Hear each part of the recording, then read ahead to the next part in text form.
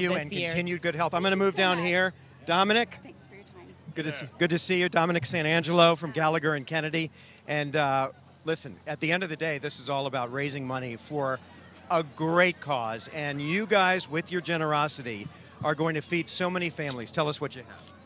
We have checks for $10,477. So we've been participating for over a decade. I've been at the firm for 8 years. This is 8 years in a row that we've been donating to St. Vincent de Paul. We set a new record raising over $10,000 this year.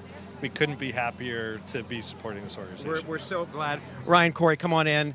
And what does this mean when you see the generosity of the community, the corporate community coming out and stepping up like this? This just means that groups like Gallagher and Kennedy, they don't only work here, they care about our community. They're trying to match need with opportunity to serve, and we couldn't be more grateful for their many years of partnership. So thanks to Dominick, thanks to Shannon, thanks to Gallagher and Kennedy. We so appreciate it. Thank you for coming out. You all have a wonderful, blessed Thanksgiving. Thank you. You deserve it. Thank you so much. 12 News special coverage of Turkey Tuesday continues right after this.